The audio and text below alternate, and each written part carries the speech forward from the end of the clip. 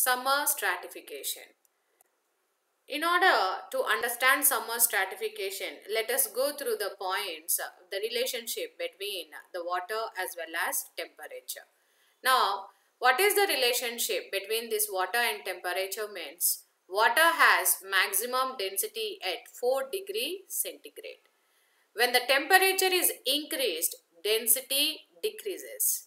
In the same way, when the temperature decreases, density also decreases. So at which point the density is increased means only at 4 degrees centigrade. So this property of water as well as different temperatures in the seasons of temperate region are responsible for stratification of lakes. Stratification is formation of layers.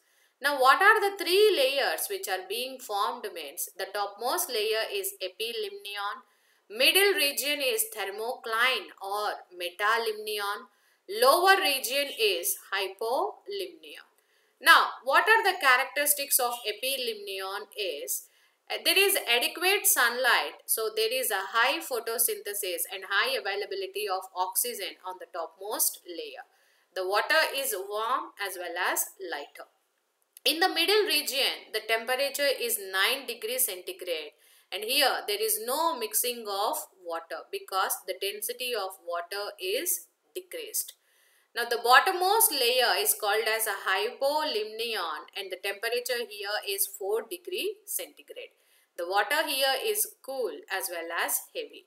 There is a poor availability of oxygen due to no mixing of lake, but adequate amount of nutrients are being present. And now coming to the clear explanation of thermal stratification in lake. We have discussed about the summer stratification and formation of three layers. And here there will be no survivability of organisms due to these layers. And now the summer is being followed by the next season, that is autumn. In the autumn, the temperature usually decreases. So the surface water have 4 degree centigrade. And we have discussed that the density of water is high at 4 degrees centigrade.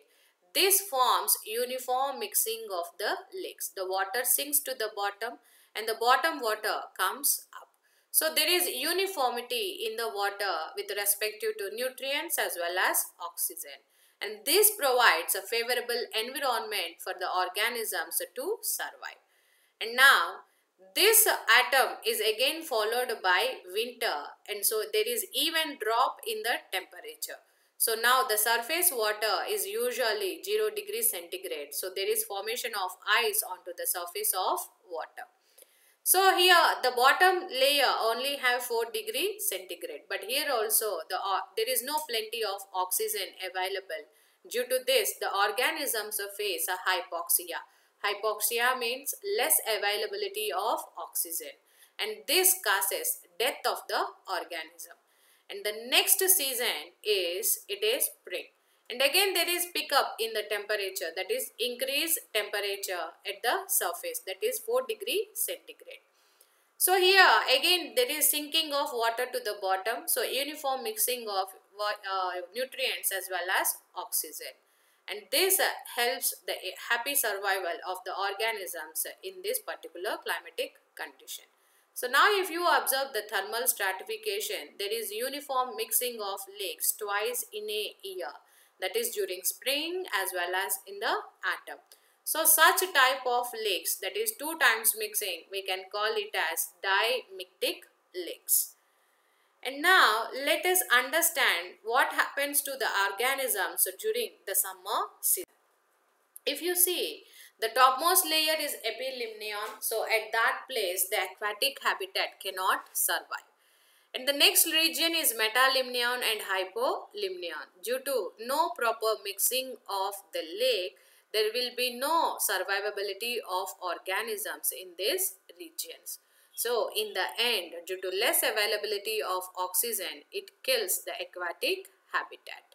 So that conditions are not favorable for the survivability of organism. And now let us go into the discussion of the another factor Temperature also affects the enzymatic reactions in the organisms, and that was clearly explained by the scientist Van Haff. Van Haff suggests that for every 10 degree centigrade raise of temperature, the rate of reaction is doubled. So that is given by the formula temperature coefficient Q10 is equal to rate of reaction at x degree centigrade by rate of reaction at x minus 10 degree centigrade. So the value will be always 2. So that is the reason that it is given as the rate of reaction is doubled for every 10 degree raise of temperature. Here x is plus 10 degree increase, x minus 10 is the initial temperature.